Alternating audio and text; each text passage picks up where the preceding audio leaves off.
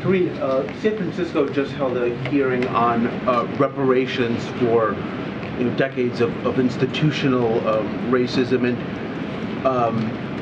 other cities and states are considering impaneling similar commissions. DC is one of them. Where does this administration stand on reparations for slavery and segregation and similar historic wrongs, specifically pertaining to Black Americans?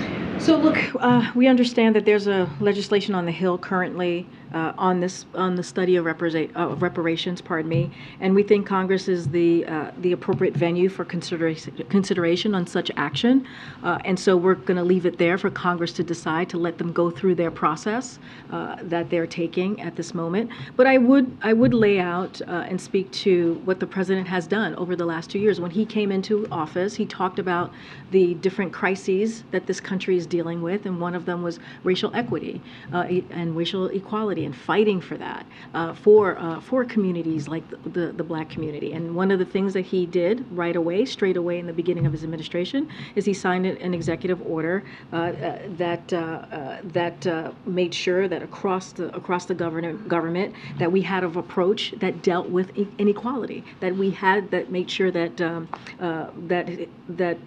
political appointees in those agencies put that equality lens as they were moving forward with dealing with policy. And so that's important in really getting to the root of that issue. Clearly, that's on the federal level. And just last month, he issued a second order reaffirming the administration's commitment to deliver on that equity.